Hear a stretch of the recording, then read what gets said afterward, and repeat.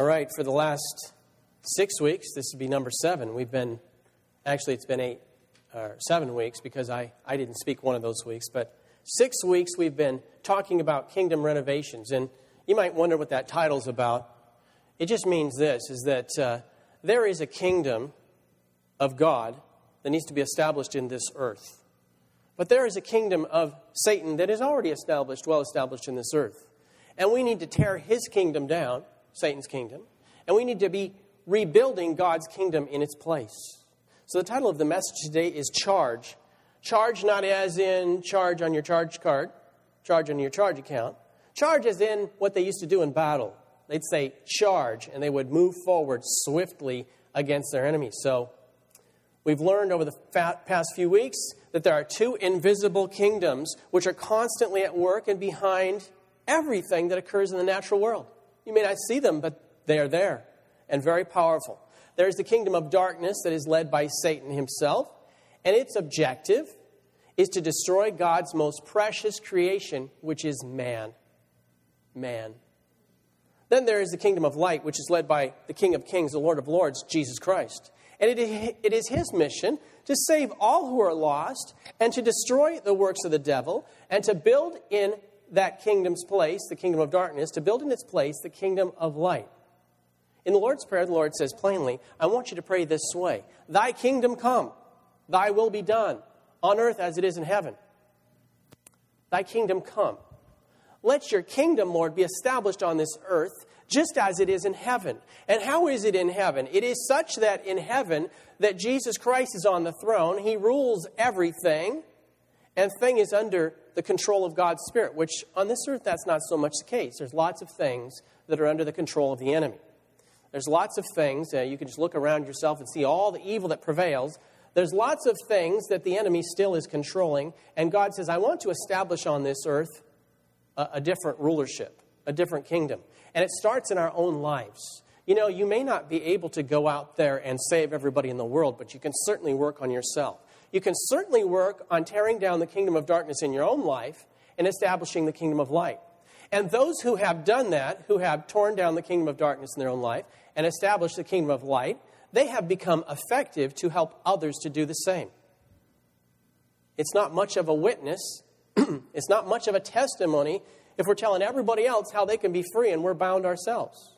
If we're telling everybody else about how they can live holy and we're living an unholy life, it's not much of a witness, is it? If you are in Christ, that is, if you have repented of your sins and accepted Jesus Christ as your personal Lord and Savior, then you are, you know what you are? You're a soldier in the kingdom of light. Like it or not. You say, I want to be a conscientious objector. Can't do it. You are a soldier in the kingdom of light. Like it or not, that's what you are. If you have not, however, accepted Jesus Christ, then you are a slave in the kingdom of darkness. There's no choice. If you haven't accepted Jesus, you're a slave. You can say, but I don't want to be a slave. It doesn't really matter. If you don't want to be a slave, you need to go to the Savior who sets free. There's something very important in what I just stated. If you're a child of God, you are a soldier, not a slave. You have been called to fight. That's what soldiers do. You haven't been called to sit it out on the bench. You've been called to fight because that's what soldiers do. You've been given weapons. Why would he give you a weapon if you're a conscientious objector? If you're a person that isn't going to fight, he gave you weapons to fight with. He gave you armor. Why do you need armor unless there's an enemy fighting against you? He gave you power and authority. What do you need to exercise all that power and authority for if everything's running as it should? You have an enemy. Your enemy, however, now this is something a lot of Christians need to get straight. Your enemy is not the children of darkness. It's not the lost. That's not your enemy. The lost aren't your enemy. Your enemy is not those who have not accepted Jesus Christ. Your enemy is the devil. One of your main objectives is not to fight against the children of darkness. They're not soldiers. They're slaves. They're prisoners. Your objective is to set them free and to bring them into the kingdom of light. See, Jesus came to save the lost. He didn't come to save the saved. He didn't come to those that were saved. He came to those that weren't saved. He came to the slaves to set them free. That's what we need to be doing as well. You say, well, but they're doing evil. They are assaulting God's children. That is true, but they don't realize what they're doing because they're slaves, because they're blind. So often we think so much about what people do. It's like they are the source of evil. It's their evil mind putting all this together. Some of these people are just simply deceived. Some of these people are duped. Some of these people are slaves to their master and don't realize what they're doing. That doesn't excuse them for their actions, but it makes us to maybe put our aim and our goal of fighting against the devil rather than against the people. Those people are pawns, they're slaves, they're under the control of their slave master, but they're not the enemy. Now, I want you to look at Luke 23, 33 through 39.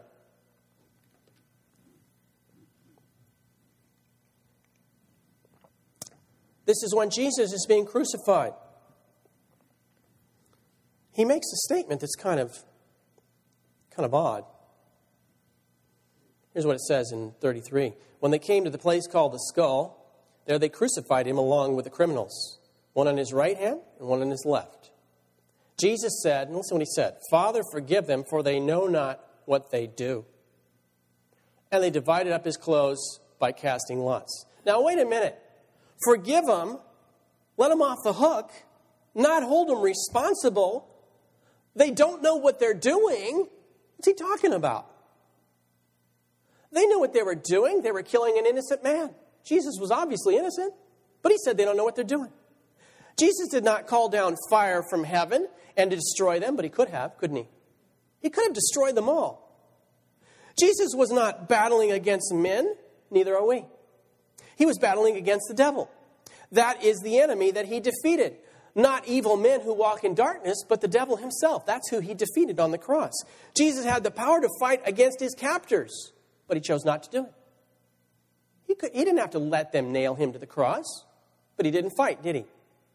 Matthew 26:53, you don't have to turn there. It says this, "Do you think I cannot call on my Father, and he will at once put at my disposal more than 12 legions of angels?"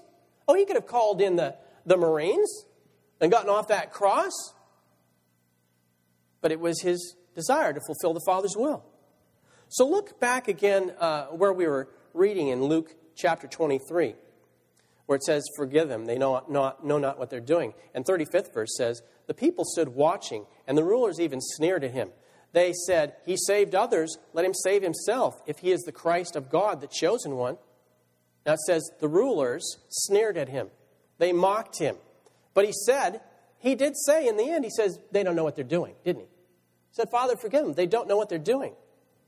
All right, then 36 says, "The soldiers also came up and mocked him. They offered him wine and vinegar and said, 'If you're the king of Jews, save yourself.' The Roman soldiers mocked him. And they beat him also. But he said, 'Father, forgive them. They don't know what they're doing.'" 38th verse. "There was written a notice above him which read like this, 'King of the Jews.' One of the criminals who hung there hurled insults at him. 'Aren't you the Christ? Save yourself and us.' The criminals next to him insulted him, mocked him. But he said, 'Father, forgive them. They don't know what they're doing.'" Would you and I say that people who treated us like that, people that beat us, nailed us to a cross, mocked us, would we say they don't know what they're doing? I think we'd say, "You know exactly what you're doing." I think we would have prayed, "Father, get them," wouldn't we? They know exactly what they're doing. It wasn't just because Jesus was being nice. Even if Jesus was just being nice and merciful, he's not going to lie. He's not going to say they don't know what they're doing if they really do. Would he lie? I guess they didn't know what they were doing. How can that be? Jesus assigned the blame exactly where he knew it belonged, on the devil.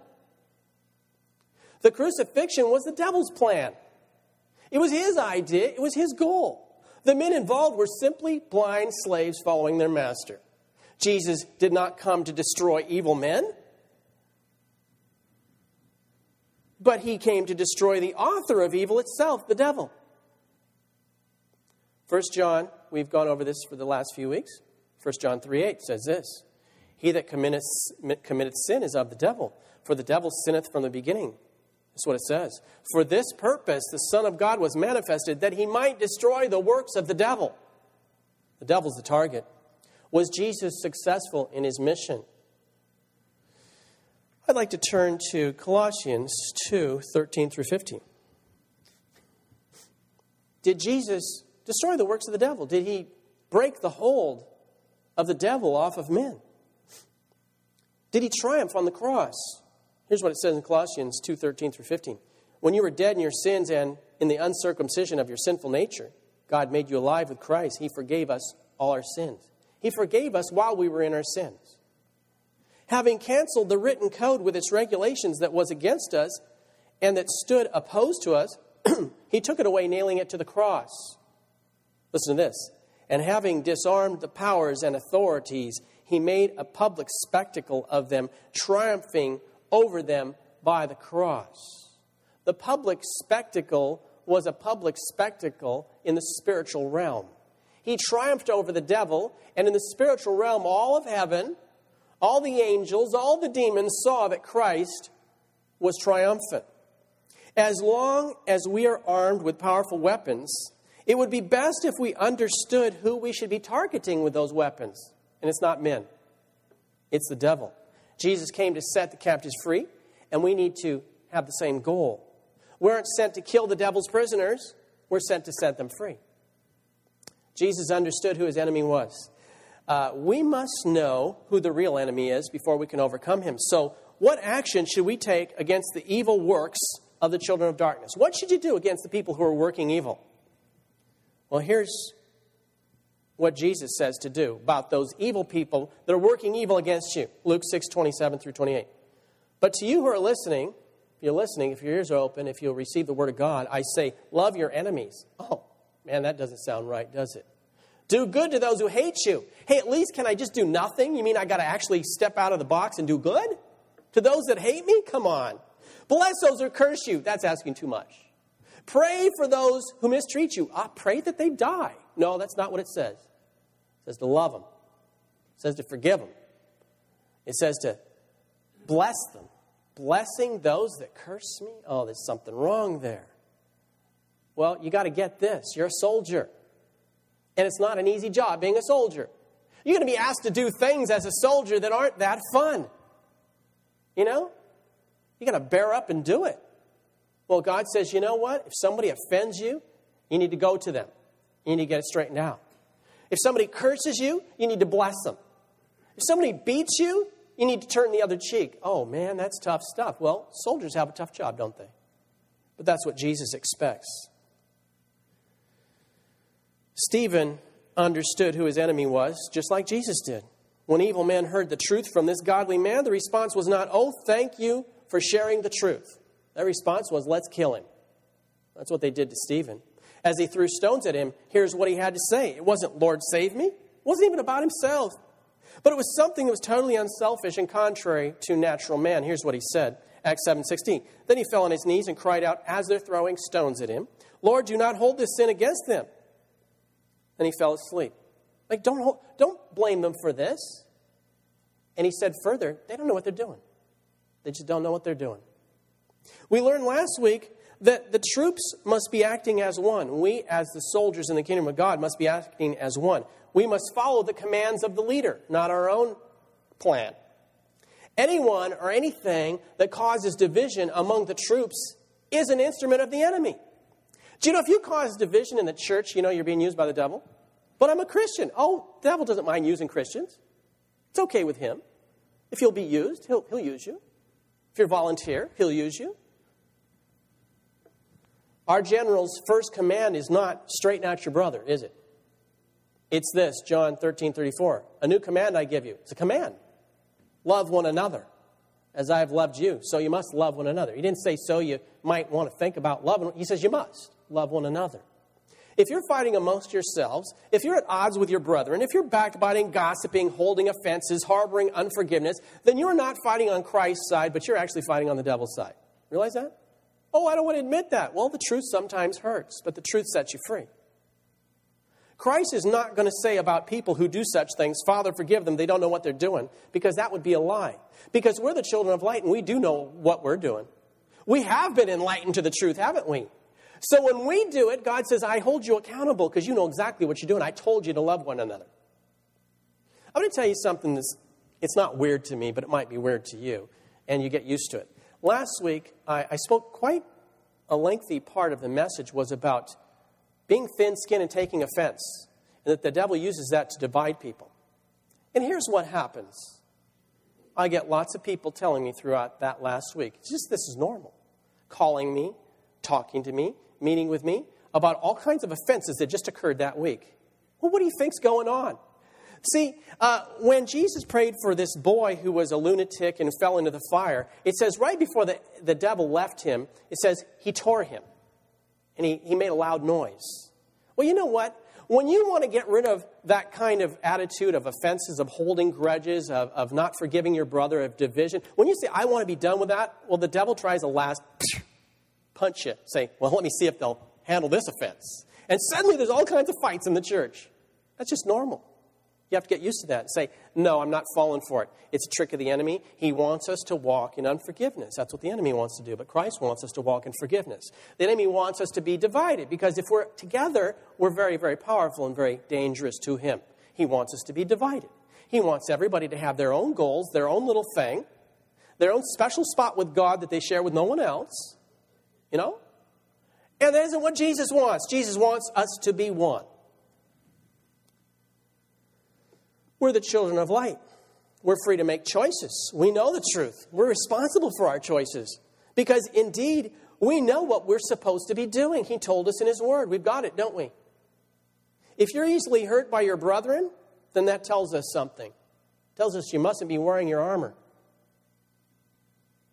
Thin-skinned people are always taking offense and personalizing it.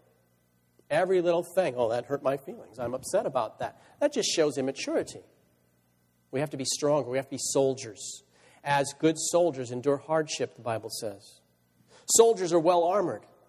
And offenses can't penetrate into their heart. But they just roll off of them like water off a duck's back. If you're offended, you know what you got to do? You have a responsibility to get it straightened out. You have to go to the person you're offended with.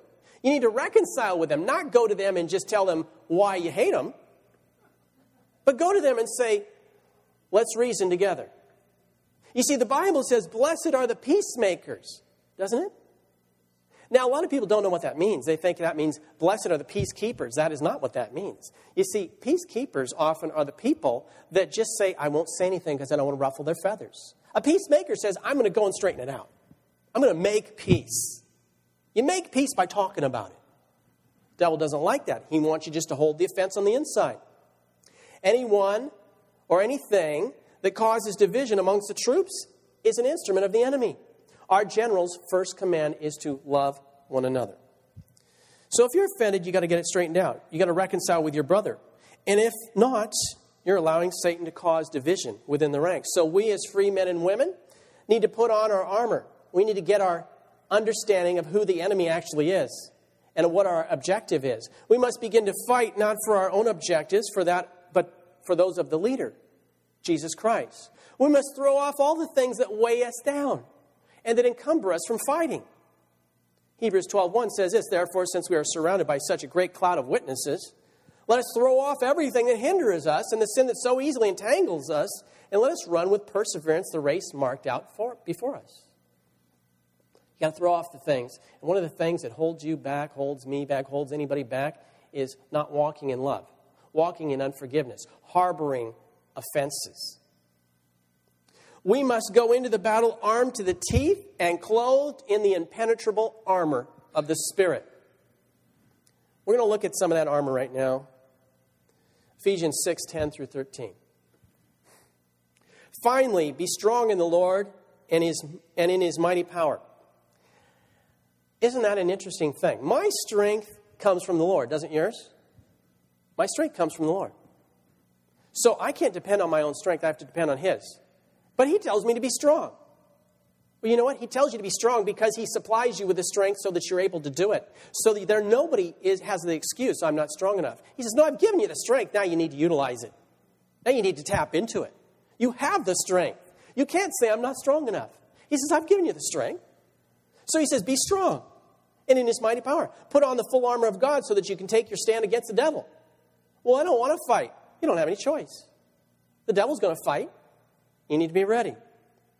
For our struggle is not against flesh and blood. You see that? It's not against people. It's not even against the sinners, let alone against the saints. Not against flesh and blood, but against the rulers, against the authorities, against the powers of this dark world, against spiritual forces of evil in heavenly realms. Hey, it's against spirits, isn't it? That's why you're wearing spiritual armor, not natural armor. Therefore, put on the full armor of God so that when the day of evil comes, you may be able to stand your ground, and after you have done everything, to stand. You see, it doesn't say you can try to stand your ground in this armor, and then if you fall, well, hey, that's the way it goes. It says, no, if you stand, you will end up standing because you have enough strength and enough power with what God has given you to do the job. You can resist the devil and he will flee from you. With an attitude of boldness and with God on our side, who can stand against us? Huh? Romans 8:31 through 32 says this. What then shall we say in response to this? If God is for us, who can be against us? He who did not spare his own son, but gave him up for us all, how will he not also, along with him, graciously give us all things? Everything you need, he will give and supply. Now it's time to attack the enemy's stronghold. It's time to destroy the walls of his city, destroy the weapons of his warfare, to take all his soldiers, prisoners, and those are spirits, by the way, not people, to set the captives free, and those are people. And this, of course, means spreading the light of God's word because they're walking in darkness. And what do you suppose destroys darkness? It's light. Light destroys darkness, doesn't it? Kingdom of darkness is our target. We can't be wimps. We're soldiers. We're fighting, and fighting's not always easy. But we always win if we fight. And the spoils of this war are extremely rewarding. The kingdom of darkness is our target. Light is our weapon, the sword, that's the Spirit, the Word of God. So where do we go now? How do we mount our first assault? Where do we assemble for the great battle? Well, as I said in the beginning, our enemy's kingdom is an invisible one. It's a spiritual kingdom. It exists in the dimension of the Spirit. We need to meet together before the enemy's fortress by all coming to the same place and fighting side by side. We must all enter the realm of the Spirit so we can fight this spiritual battle with spiritual weapons. 2 Corinthians 10, 3 through 5 says this. For though we walk in the flesh, we do not war according to the flesh. We do war, it's just not according to the flesh. For the weapons of our warfare, we've got weapons, are not of the flesh. They're not natural weapons, but divinely powerful for the destruction of fortresses. That's what we've come to destroy. Kingdom of darkness. We are destroying speculations and every lofty thing that raised up itself against the knowledge of God, and we're taking every thought into captive obedience to Christ. We cannot enter this battlefield by way of our flesh, but by way of our spirit. Our spirit can enter in.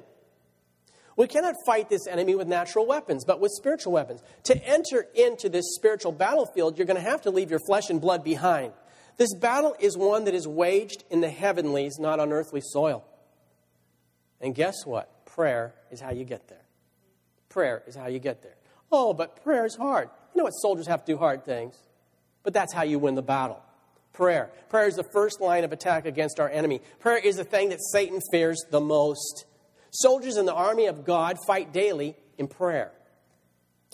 It is in prayer that we're able to use the Word of God to speak over our lives and the lives of others. The light of the truth that breaks all the chains of darkness. It is in prayer that we both communicate and receive communications from our commander. It's in prayer that we learn about how to best thwart our enemy because the Lord communicates with us. It's in prayer that we use the mighty name of Jesus and the Word of God to completely disarm, disable, and defeat our enemy and to force him to flee from us. Fight the good fight of faith. How are you going to fight the good fight of faith? Must be in the realm of the Spirit, not in the realm of the natural. Faith is a spiritual substance. It's not a natural substance. There is no option of staying home from this battle because you're in it. Whether you like it or not, you're in the battle. It's not that you can decide to show up for the battle. You're in the middle of the battle. Every day you're in the middle of the battle. Every day Satan is fighting to take more control of your life. The question is, will you just lay on the ground and let the enemy run over you? Or will you put on your armor, pick up your sword, and resist him and fight him in the Spirit? Prayer is not an option in the battlefield, it's a necessity. People wonder why they have heard so much about the liberty that the Christian should have. You know, there's so many things in life where somebody gives you this, a brochure, a flyer about this fantastic product and all this stuff it's going to do for you, and you get all hyped up about it. And I'm going to buy that. It's going to change my life if I take this miracle, supplement.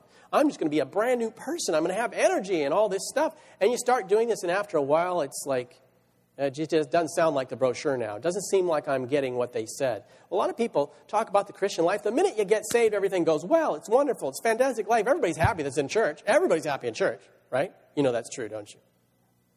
Everybody's free and happy. That's what, no. Well, once you enter into church, once you enter into the spiritual life, guess what? You're a soldier and you're going to be battling till the day you die. Oh, is that bad news? No, it's not bad news because you've got superior weaponry. You've got the best armor and you can win the battle.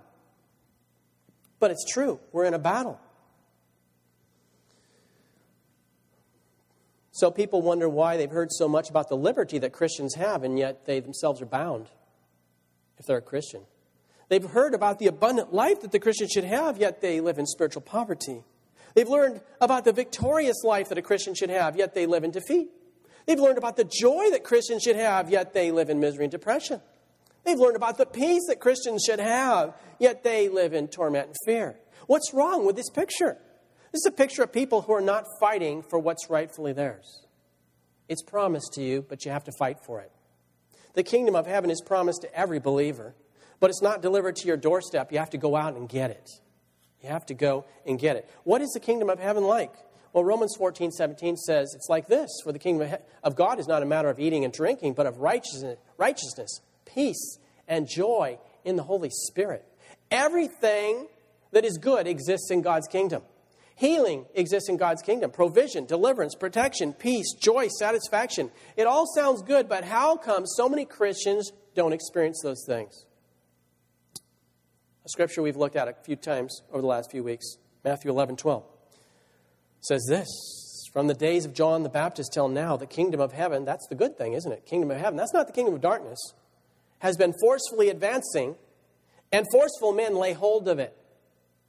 So you mean the people just sitting there with their hands open don't lay hold of it? No, it's the forceful men. It's those that are fighting the good fight of faith. They lay hold of it. The battle takes place in the Spirit. The battle is against the devil and against the kingdom of darkness.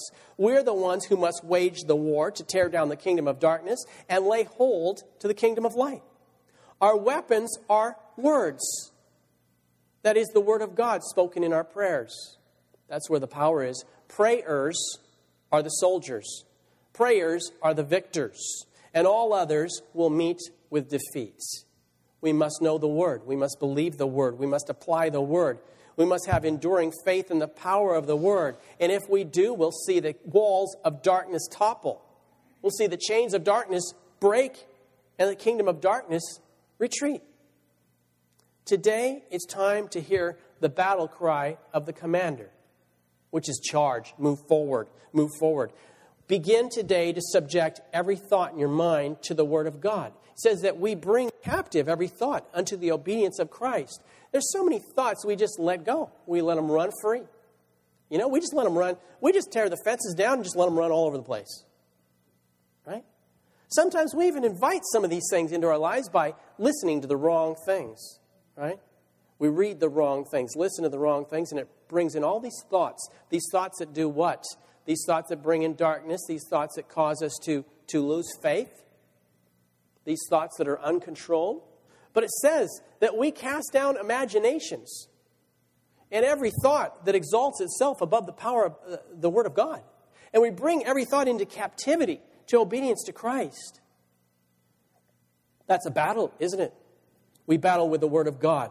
We battle with the Word of God. We begin to pray with holy boldness. And we pray like there is no tomorrow, because you know what? There is no tomorrow for some people. It's not promised, is it?